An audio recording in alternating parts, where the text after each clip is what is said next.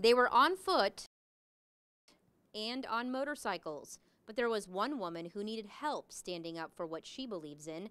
Longtime Harrisburg resident Joanne Neal showed up with her walker to the Central Pennsylvania Hoodie March for Trayvon Martin and all unjust murder victims. She suffers from rheumatoid arthritis. Especially for my nieces and my nephews, for the younger ones, for them to see you just don't sit back, you have to stand up. Joanne is one of hundreds who showed up to speak out peacefully against what happened to Trayvon Martin last month. I tell them you can care and say you care about something, but it's what you do that counts. The unarmed teen was shot and killed by a man claiming self-defense who is free. Some say the shooting was racially motivated. Tonight, they wore hoodies and carried Skittles and iced tea, things Trayvon was carrying home that fateful night. Trayvon Martin is very important, but it's not just Trayvon Martin. It's the unjust murders, period. The crime in Harrisburg, I'm sick of it. I'm sick of it, okay?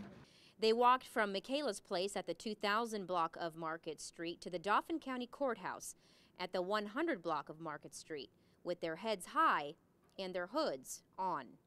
As far as Trayvon Martin, God bless him, rest in peace. I hope that his family gets justice, and that's why I'm here. And yes, I got my hoodie. And Harrisburg police officers were there at the march to make sure the walkers were safe. With the Dauphin County Mobile Newsroom in Harrisburg, Eva Roman, CBS 21 News.